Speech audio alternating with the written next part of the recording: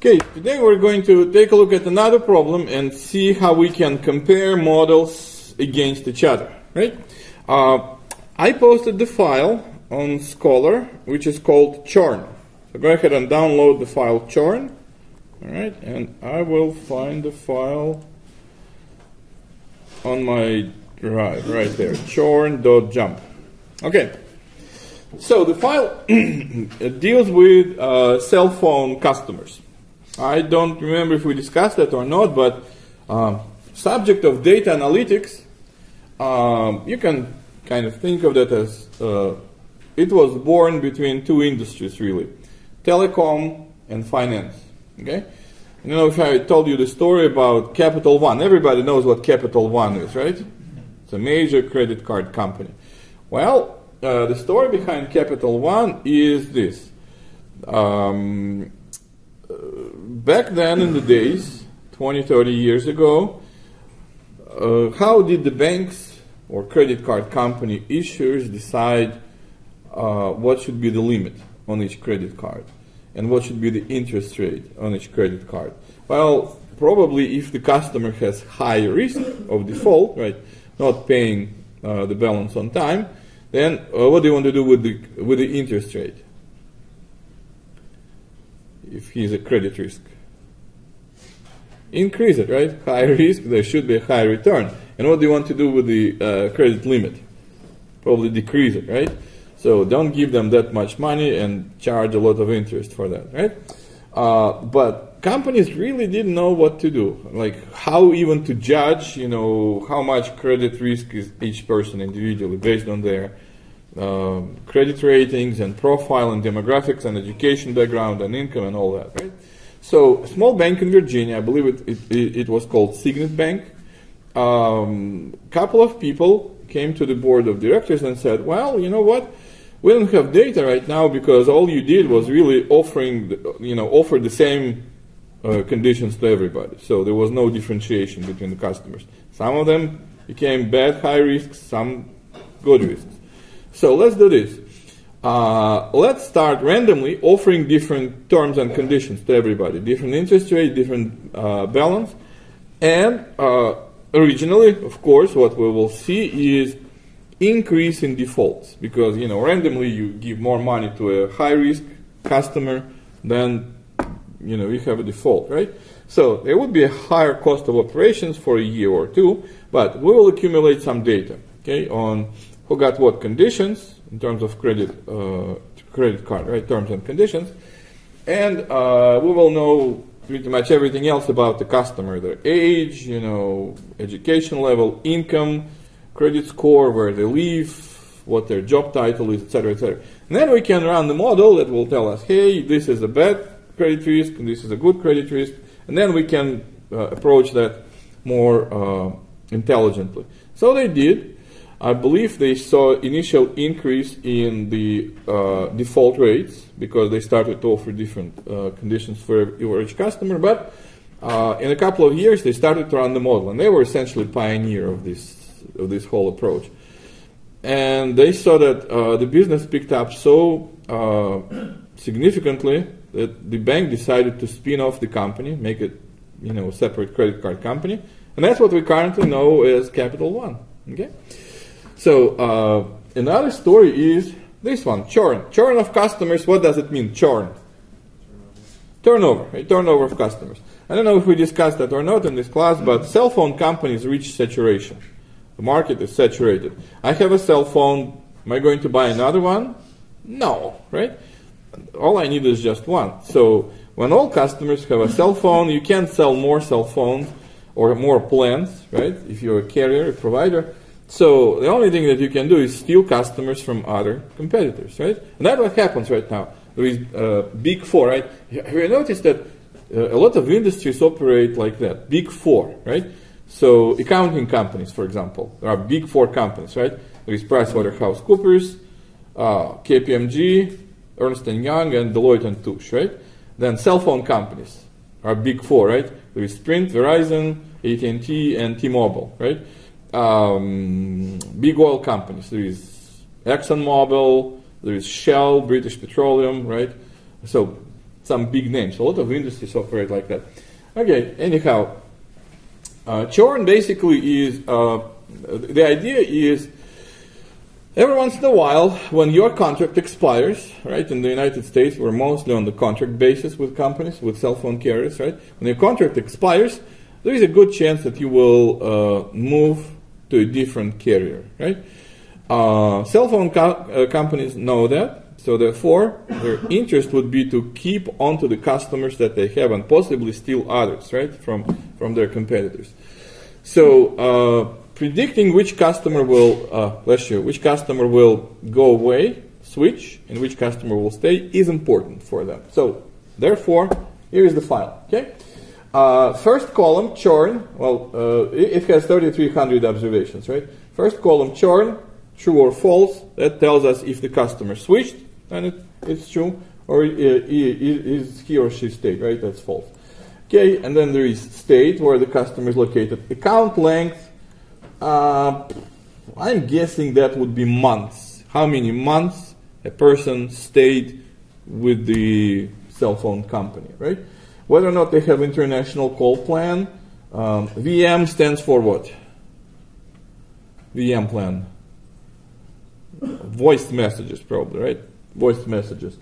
Then NV mail messages. N stands for number, right? Number of voicemail messages, whatever they're using to measure, right? Then how many minutes they use during the day, how many calls do they place during the day. It depends on how you define day, right? What's a day? You can kind of informally split it between morning, day, evening, night, and then something else, right? So they have evening minutes and evening calls and evening charges, day charge. I quite honestly don't know what day charge, night charge means. So information about calls during the day, during the evening, during the night, and international calls, right? Minutes, number of calls, and how much money do they charge for them, right? And another one is number of customer service calls. Can that be a predictor whether or not the customer will switch? Number of calls that they place to the customer service. Can be, right? It can be as simple as, hey, you know, I recently looked at my bill and there is something weird going on.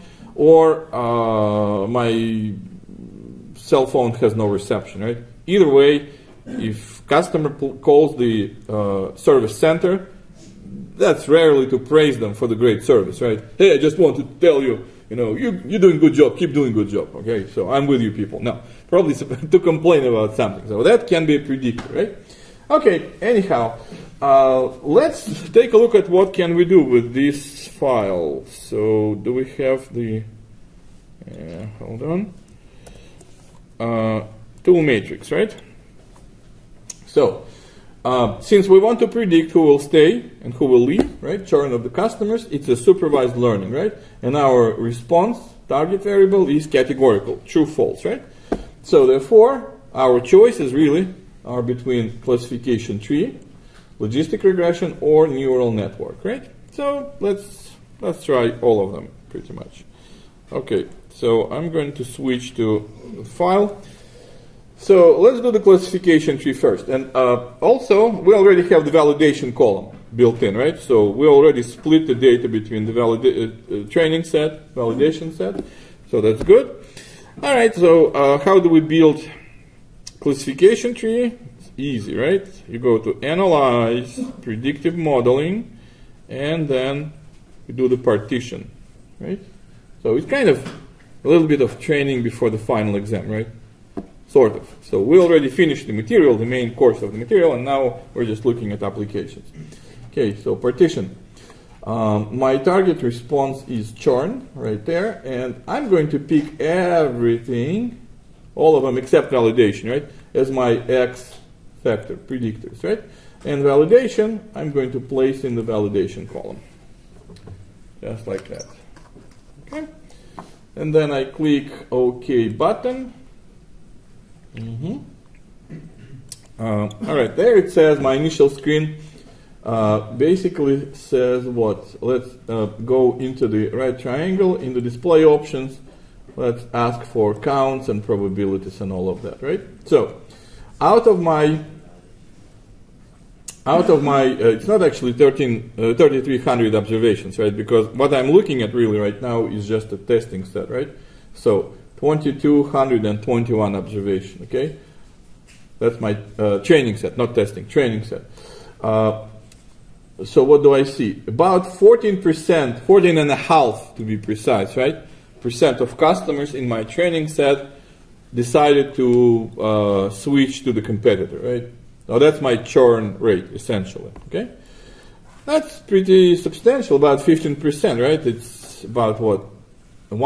Each customer, one customer in 7, right? 1 out of 7 switch the carrier when their contract expires. Approximately, that's what it means, right? That's pretty significant, right? Pretty substantial. So if I can find who this and what can I do, by the way? Let's say I run the model that tells me, yeah, you can predict who will stay and who will switch, more importantly. What's the next step? Michael? Figure out who they are and why they're switching to the competitor. Why they're switching, and after that? Hawk them and incentive to stay with the others. Action, right? So if you attended yesterday's presentation, remember that Dave was telling that this part is easy, right? Anybody remembers any numbers that he was given? He was giving, like building the model, tweaking things around and seeing which variable is important, which variable is not, takes about what percentage of time for the data analytics people? Remember what he was saying? It's about 1% of the time.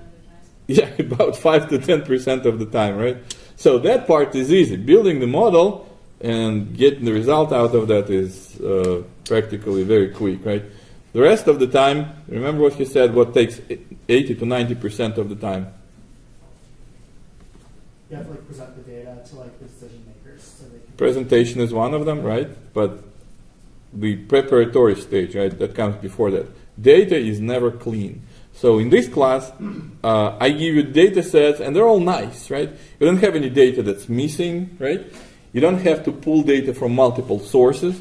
In actuality, it's not like that. In fact, when Dave was talking about how he gets the data, probably the medical field is the one where you pull, it's very hard to pull the data together. That's probably part of the reason why medical research is not moving very fast. So one reason for that is, he mentioned actually that yesterday, all data in medical field is scattered across multiple different programs. There are more than one standard how to store the data, right? Like there are multiple commercial companies that provide software. So if you go to, I don't know, Centera, they'll create a record for you, right? And they'll give you record ID. If you go to Riverside to see general physician or whatever, right? They'll create a record for you and they'll give you a different ID. And it cannot be the same thing. It will not be the same thing. The only way how it can be the same thing is when they use your social security number, right? If they use your SSN as the patient ID, then it's going to be the same in both systems. But the thing is, it's illegal to use social security number for medical records. Okay, so they have to assign you a separate ID.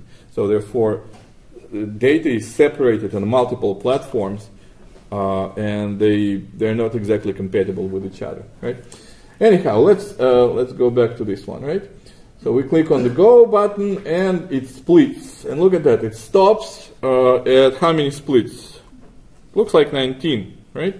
So 19 splits, you can see that the blue line keeps going, right? And that's R squared. R squared as the goodness of measure, right? Goodness of fit measure, okay? We discussed that. Training set, if you keep splitting, you're getting closer and closer and closer to the data, right? Your leaves, the final leaves where you make a determination, is that a customer who is going to leave or who is going to stay, right? The more you split, the closer you are, the purer your final leaves becoming, right? That's on training set. It's always the case. But what happens is you're starting to overfit the noise, right? Like specific things that are just random in your training set. And therefore, when you use completely different sets, such as validation, you can see it right here, your R-square stops improving, really. In fact, it starts going down, right? Because you're just following your training data too closely, right? you're overfitting and you're picking on the noise, right? So therefore, it stops splitting right here at 19 splits, because after that it's all going down. Okay, so here is my model, essentially, right? And let's see, column contributions. Just out of curiosity, right? Which variables contribute the most for the decision to leave, right? So my classification tree says that number of minutes used during the day is primarily reason number one, right?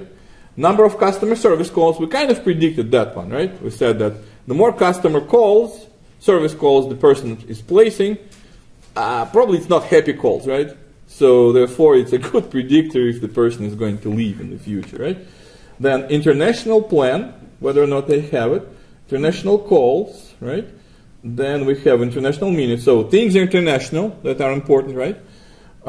Evening minutes, evening charges, voice messages, number of messages, and if they have the plan or not. And night minutes apparently, but after that it kind of drops out, right? So all of other stuff is not that important. Okay, so here's what I'm going to do. Remember how in the previous class we discussed how you can compare models when you have like linear regression going on, you have regression tree going on, and you have neural network going on to predict numerical target. You can go ahead and save the probability formula, right? We did that in the previous class. And after that, use something that's called model comparison, right? So that it brings all models together and says, hey, for each model, let's list R squared, let's list, it's called race, right? Root, average, square, error, right? So all typical suspects, typical measures of how well your model fits the data, okay? Something like that can be done also with models, just like this one, where we predict categorical response. So let's do this. Go to the red triangle thingy, right? And we want to look out for something that's called publish model, or publish prediction formula, right there. So under Save Columns menu, you can see Publish Prediction Formula. So when I click on Publish Prediction Formula, what it opens up is something, it's another kind of built-in tool into JUMP. It's called Formula Depot, okay? So essentially, it's kind of a script that we run separately, okay? So this model that I just built, it was saved into the Formula Depot, okay? So I'm going to build a couple of models, and then from the Formula Depot, I'm going to run the model comparison. And it will do exactly the same thing for me. It will say, how do they compare against each other? It will probably give me R squared measure. What else? What's the most popular measure, how nicely your model fits the data for classification problems? Misclassification rate, right? So that's our primary suspect. So I'm not going to close this window, I'm just going to put it down. So that's it, I'm done with building the tree. So let me go ahead and close out this one. Let's do alternative model, right? That would be logistic regression, right? We just did the tree, let's do the logistic regression. So I'm going to fit the model and say, yep, let's use churn again as my target variable, right? And I'll use everything else as my predictor. So, except validation, of course, right? Validation is not a predictor. So, I add that to the model's effect, and then validation goes into the field that says validation, not surprisingly. Now, I'm predicting who will leave, right? That's primarily my target audience. I want to identify people who will go away when their contract expires. So, therefore, my target is going to be true, right? Churn equals true. People who are leaving for the competitor. And then I click the run button, and there it is. Okay, here is my output. So now you probably remember that when we're dealing with logistic regression, we're running same set of tests, right? So unlike the tree, in the tree we can't really say which variable is significant and which is not. We can look at column contributions, right?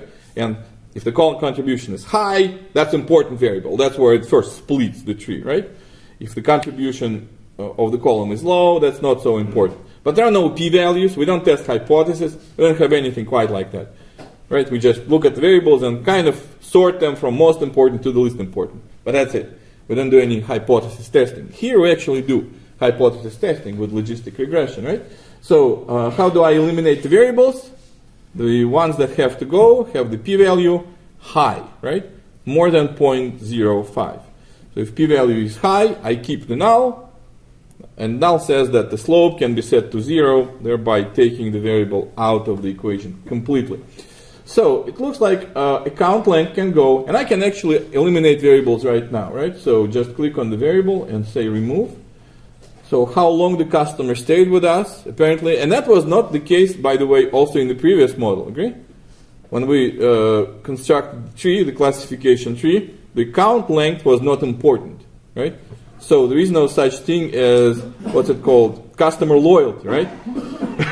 There is such thing in marketing as customer loyalty, right?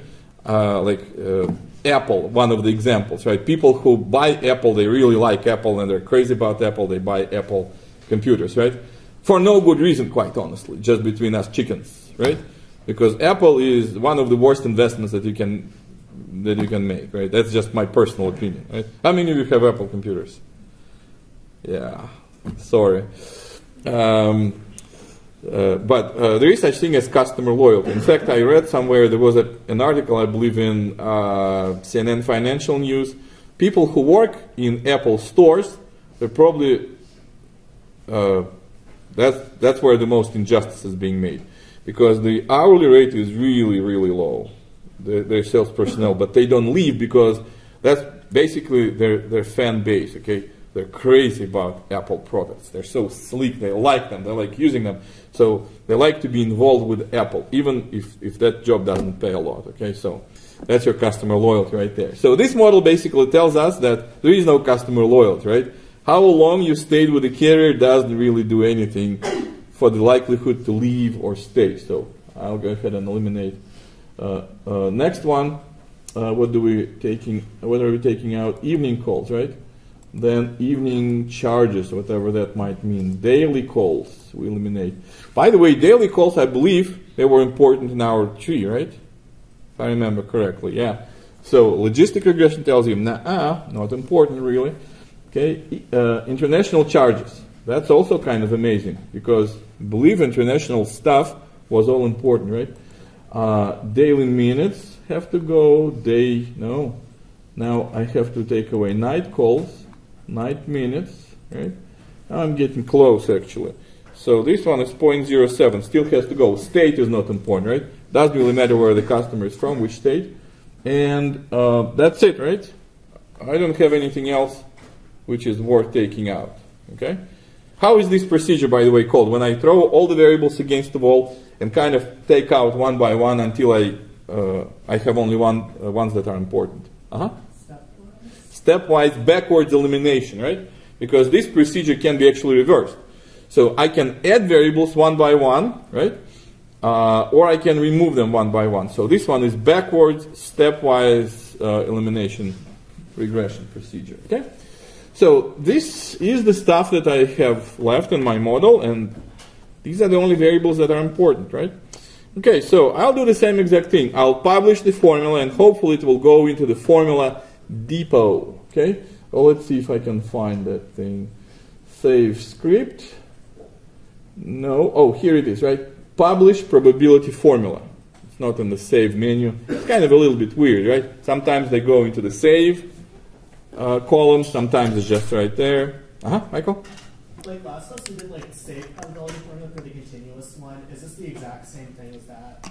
Like with the publisher, is it different? It's different. Save probability formula, it goes straight into your data file. Yeah. Publish, it goes into the formula depot. So do we need to remember to do publishing if we're doing like a categorical one versus like a continuous one? Yeah. So when you're saving, you're dealing with continuous responses, right? Then you do the save. So all the saves, they go into the, so here, right? They go straight into this file right there, okay? When you're dealing with, where was that? Yeah, with publish, it goes into the formula depot. So you will see. Right now, for example, my formula depot, let me open the window. Where is that? Right there, report formula depot, right? It contains only partition. So my tree that I built in the previous step, right? Okay, and now when I'm going to publish my probability formulas, that's supposed to update my formula depot. So let's go to formula depot, and there it is, right? So I have nominal logistics as well, okay? So save goes into the file, publish goes into the formula depot, right? Okay, so that's cool. And now let me go ahead and close out this thing. Now let's build the third one, right? And the third one is going to be which one? Which also can we use to predict our categorical true-false response. The universal applied to all kinds of situations. Neural net, right? Neural network. You can predict anything with neural net. So powerful. Okay, so I go to Analyze, Predictive Modeling, and Neural, right? And churn is my target. All the other variables are my X factors, right? X factor sounds cool, right? Is there a TV show, X Factor? It is, right? Yeah, validation goes to validation, and then I click OK, and neural net always requires the validation, right? Neural net actually is amazing. The more data you throw at the neural net, the better it becomes. So the more accurate the learning is, and the more closely the model follows the actual data, okay? Because it has so many parameters, you can tweak them around and really make the model almost exact, almost precise, okay? All right, so which activation function do you think I should use? I have choices, 3 choices, right? Tan-H, hyperbolic tangent, linear function, and Gaussian, so basically a bell curve. I'm predicting who will stay and who will leave. What's the best candidate?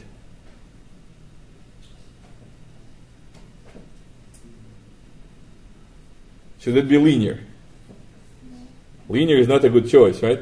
Linear will predict all kinds of stuff for you, right? I want to only 0, 1, right? True, false. Tan-H, right? Tan-H, which is a sigmoid function, right? It has very limited, what's it called? There is function domain. Domain is from minus infinity to plus infinity, right? And then there is range, right? Range is what values the function takes, right? Takes the values from -1 to +1, okay? So that's the one that we want to use, right? And let's actually be creative, right? Instead of just 3, I don't want you to have an impression that all the artificial networks have one hidden layer with 3 nodes in them, right? Let's make something bigger. How about that? I'm going to make 4 nodes, okay, in the first layer and 8 nodes in the second layer, right? And second layer is closer to the input, right? Second layer closer to axes in 2-layer model, right? So I'll have, well, you will see, right? We'll run the model. Let's go. Let's run the model. And there it is. And if I want just a picture, right, there is nothing really informative diagram right there. So this is how my model looks. Pretty complicated. So these are my 8 nodes in hidden layer number 1 and 4 nodes in hidden layer number 2. And by the icon that you see in the node, we know that this is a sigmoid function, Tan-H, right? Okay, cool. So I'm going to do the same exact thing. Let me go ahead and save that. Publish prediction formula, right? So publish prediction formula. And it's supposed to update my formula depot, right? So here's my formula depot, and there it is, right? So now in formula depot, I have saved 3 different models. My tree, logistic regression, and neural nets. And now all I have to do really is compare them, right? And see which ones perform the best. So as you probably guessed by now, it's all in the red triangle, right? Everything in JUMP is in red triangle. Okay, so do you see the part that says model comparison right there? And it says, which models do you want to compare? Well, all of them, right? So I'm going to hold down Control and pick all 3 of my models. And when I click OK button, there it is, okay? At the end, it says predictors. Yeah, okay. At the very end, here is my main output, right? So I have R squared, right? And then I have misclassification rate. So what am I looking for in terms of R squared? High or low? R squared should be high. Misclassification rate, high or low? Low, right? So is logistic regression a good fit? No, right? Because R squared is lowest, and the misclassification rate you can see is highest, right? Misclassifies about 14% of observations, right? How about neural net? R squared is, well, let's look at generalized, 0.5, right? Which is decent. Not crazy, great, but decent, right? And misclassification rate is, well, 9.5%, almost 10%, right? So it works better. How about my classification tree partition? 67, right, if I look at generalized. 68 almost percent R squared, and my misclassification rate is only 5%. So this model is almost 3 times better, not quite, but almost, right? 3 times better in terms of misclassifications compared to my worst model, logistic regression, right? So naturally after that I can go ahead and say, well, that's the thing, right? Make sense? Any questions, ladies and gents? One more thing that I wanted to point out, okay? Let's say I'm working in the company, right? And I'm data analyst. And I'm doing that type of modeling, right? I get the data, I clean the data, then I run different models, compare them together, put together the presentations, recommendations, visualize the results, etc., etc., okay? At the end of the day, when I present my results to my managerial supervisors, the managers, right? They'll look at that and say, yeah, I like what I see, so let's go with this one, right? So you're saying that partition works the best to predict who will leave out of my customers. But that model is using data that happened already, right? So these 3,300 records that I used, that's historical stuff, right? It's in the past, right? We know that these people leave. The real value, how we can use this model, is predict who will leave in the future. We don't know it yet, but likely these people will leave. That's what the model says, right? So therefore we can spot these people, customers who will leave, and do something about that, right? What can you do, by the way? Let's say you identify John Smith from, I don't know, Virginia Beach is the customer who will soon probably leave AT&T. What can AT&T management do about that? What's some action, right? Michael? Offer an incentive to what they consider, maybe give them like, I don't know, $10 off his next like monthly phone or something. Yeah, offer an incentive, right? Some money off. Or maybe a new cell phone, right? Like Apple, it's called 10, right? Apple X, Apple 10. How much is Apple 10? iPhone 10? $1,000, right? Crazy. Who ever thought that we're going to pay $1,000 for a cell phone? So offer them iPhone 10 for $500 if they sign another 2-year contract, right? Something like that. But first we need to identify that this guy, John Smith from Virginia Beach, is likely to leave the company, right? So in other words, we have to have this model scoring customers in the real time, right? So we need to communicate with IT, so put that in work, so to speak, right? We need to communicate to the IT people. Hey, this is the model that we built, okay? And you have control of all the code that runs behind the scenes, right, on the servers. So can you take my model and put it together with the database so that every once in a while your code will pull records out of the database about all of these variables, right? Who is the customer? Where they live? How many voice messages they have? Do they have an international plan or not? How many minutes they used? It's all recorded, right? They have records about all of that. Okay? So the code pulls the data out of the database, runs the model, right? This data feeds the data through the model, and the model spits him out the answer, saying, yep, this customer with his data that we have currently, the likelihood to leave is 0.75, which means that, yeah, he's probably going to leave, right? We classify him as a risk customer, right? So therefore, that's the red flag. So you need to do something about that, right? Offer him incentive, right? Send him a nice, promotional offer in the mail saying, yeah, if you act now, next 2-year contract, you'll get your iPhone 10 for $500.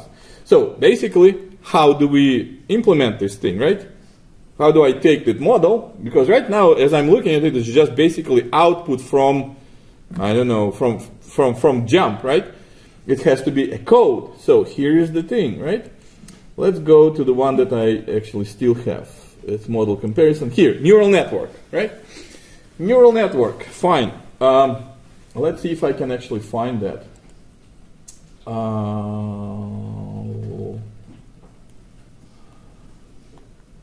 No, not this one. Let's look at the formula depot. Neural net, fit, logistic regression. Yeah, right there, okay? So, in the formula depot, right, there is a red triangle. So, for example, let's say I want to create the model. Which one was my best model? This one, partition, right? Partition. So, I want to give a code, right, a programmatic code to my IT department, telling them that, hey, I built a model, and that's the code for the model, right? I don't have to write the code, the program can do that for me. So, right there, okay, generate Python code. Have you heard about Python? I believe I mentioned Python, right? It's basically one of the most popular programming languages right now in the area of data analytics, okay? So, I don't have to write the code. I click the button, and there it is. How do you like them apples? Doesn't make much sense, does it? When you look at it, it's just a bunch of crap, right? But that's basically programming code, okay? So every time, and do you see all these conditions? If, else, if, etc. That's essentially how the program creates, well, you know how the decision tree works, right? You split the data, and first thing, for example, is do they have international plan? Or what's the number of the, what's it called, service calls, right, that they placed? If the number is more than 10, then go here. If the number is less than 10, then go here, right? So, therefore, there should be if conditions, right? If the number of calls greater than 10, next if, right? If it splits further, then next, etc. That's why you see a lot of these if, else, right? It's basically navigating your pathway through the decision network, right? So each branch, each final leaf of the decision tree is essentially a bunch of if conditions, right? If calls are greater than 9, and after that, if they have a voice plan, right? And if they have more than 29 messages, and if their day calls are greater than 21, etc., right? Just a bunch of ifs, right? And then you arrive to a destination, and then at the end it says, yep, here is your probability, right there, okay, 0.85. So essentially that's code implementation of my tree, okay? So after that, what I can do is take this file, send it to my IT director and tell him, yep, here's the model that I've built, you can take it and use it, okay? All you have to do really is read a bunch of stuff from the database, throw that into the code, and code will spit out for you the answer. What's the likelihood of that specific customer to leave or to stay, okay? So that's another advantage of JUMP, I guess, right? So there are companies who are not using JUMP, right? There are companies who are using Python to do data analytics. In this case, there is somebody employed inside the organization who writes that code, okay? Sort of, kind of. Not really. I'm actually lying. There are packages, right? There are packages in Python that basically do that stuff for you, right? So all of that was already programmed. You just need to hire programmers who can put these things together, put the appropriate programming library, write the code, build a model, and then use that. Okay, so nobody really writes that code out. So there are libraries and packages that do that stuff. Okay, but that's basically how easy it is to do data analytics. You just run the model, and then code is there for you. And that's just Python, right? What if the organization is using something else? Well, here, right, you can spit out C code. C, it's actually weird, quite honestly, just between us chickens again. C is old language, right? It's like 30, 40 years old. The more modern language is C++, which is very popular, okay? So why they generate C code, quite honestly, I don't know. And there is JavaScript. JavaScript is one of the popular languages these days as well, quite honestly, okay? So all these cool visual effects that you see on the pages, where you point a mouse and then cool menu unfolds after that, so all the visualization, that's JavaScript, okay? And then SAS. SAS is another product from, well, JUMP Jump belongs to SAS Corporation, right?